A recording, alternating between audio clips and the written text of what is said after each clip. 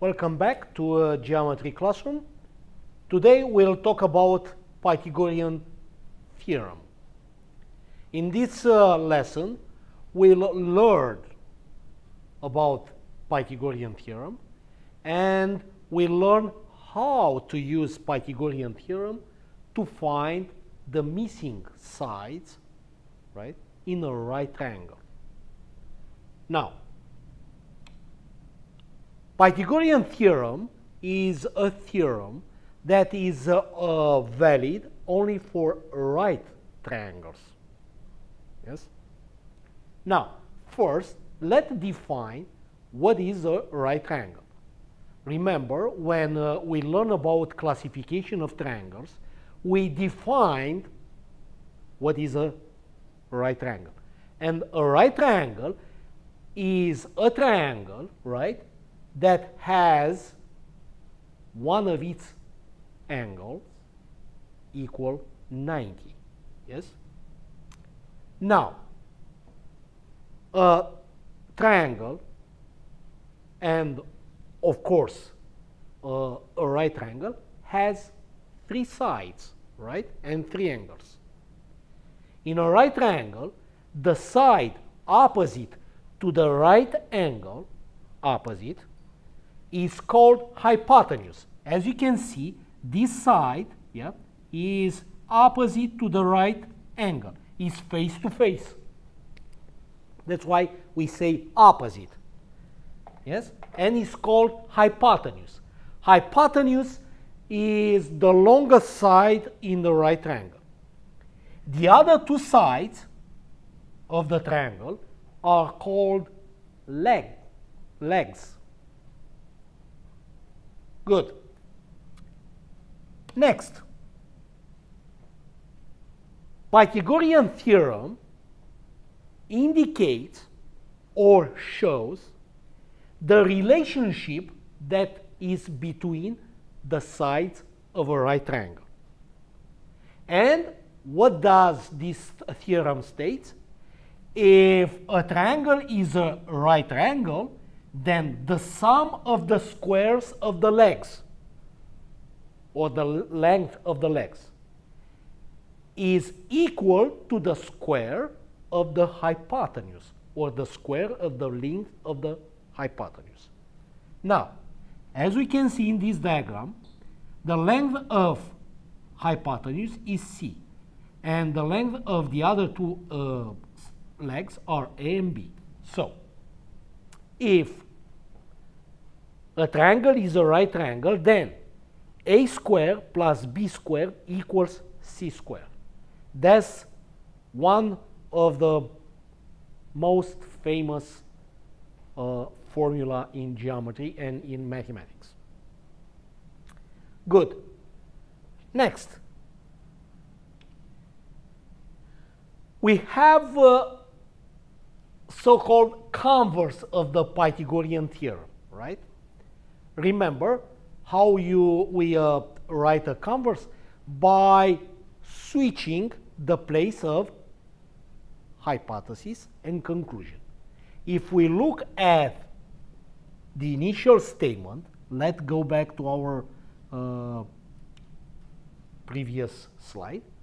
Remember, here we deal with a conditional, right? So, what does this conditional state? If a triangle is a right triangle, then the sum of the squares of the length of the legs is equal to the square of the length of the hypotenuse. Yeah? So, the hypothesis would be this statement. This is, remember, P. And Q is the statement after word then. This is Q. Yeah? So, the converse of this statement is obtained by switching the place of hypothesis and conclusion. So, how will look like the converse? If the sum of the squares of the length of the legs is equal to the square of the length of the hypotenuse, then a triangle is a right triangle. Good. So, and this is our statement, right? So, if the square of the length of the longest side of a triangle is equal to the sum of the squares of the lengths of the two other sides, then the triangle is a right triangle. It's simple, right? Now, let's have two practice problems with Pythagorean theorem. First, we have this triangle. As we can see, the length of the legs are given, right? These are legs. This is hypotenuse. How we know this is a hypotenuse? We know because this side is opposite to the right angle and is the longest side. According to Pythagorean theorem, we know c squared equals a squared plus b squared, right? Now, we have to identify how long is c, a, and b in our example. We know c stands for hypotenuse, and hypotenuse in this example is x. So, we substitute c with x here, right? So, you're going to have x squared equals. Now, what are the values of a and b? Here, doesn't matter which one is a and b, yeah, as long as you put them in the right place. Yeah. So, for example, let's consider a equals 10. Yes. So we substitute a with 10, and we square. Then plus b is 24. Yeah. We square 24, and then we start solving this equation. Now, we're going to have x squared equals, now 10 squared, as we know, is not 10 times 2, is a repeated multiplication. Would be 10 times 10, yeah? Plus 24 squared would be 24 times 24. So, x squared would be 10 times 10 is 100, plus 24 times 24 would be 576. If we add these numbers, you're going to get 676. So let's rewrite this last equation, 676. Now, we need x, but we have x squared. How we find x? By squaring root 676. So you're going to get x equals square root of 676. In this case, 676 is a perfect square, right? Which is the square of 26. So we found the length of the hypotenuse, which is 26.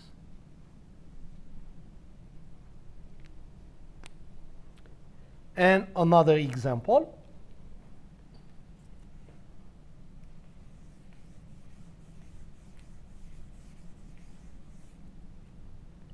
What is the value of x? Express your answer in simplest radical form. We will not express in simple radical form. We'll try to estimate at the end. Now, what we notice here? We notice the hypotenuse is given, right? What is the hypotenuse? Is the longest side and is opposite to the right angle, is face to face to the right angle. So this is C in the formula of Pythagorean theorem. What else is given? One of the legs, let's say A. And we need the other leg, let's say b.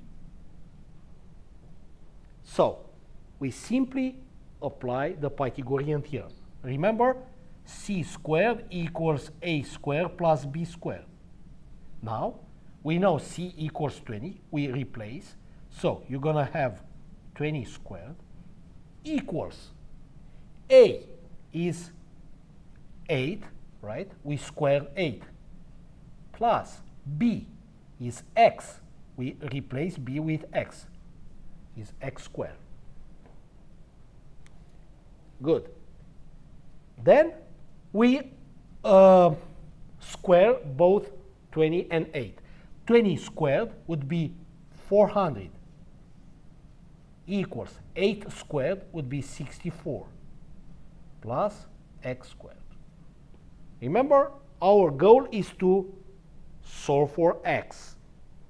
First, we get rid of 64 by subtracting 64 on both sides. Good.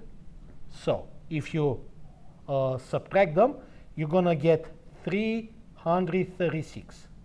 These two cancel out and remain x squared.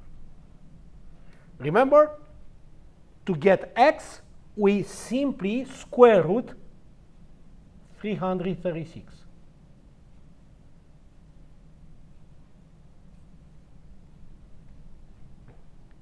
Now, 336 is somehow close to 324, which is a perfect square, is the square of 18. So, because we have a little bit more than 324, we can approximate, yeah, the square root of 36 with 18.33. So, x would be 18.33. That's the length of the leg. Yeah? So, this is all we have for today. We'll see soon with another topic related to Pythagorean theorem, because we are not done. Thank you for watching my video.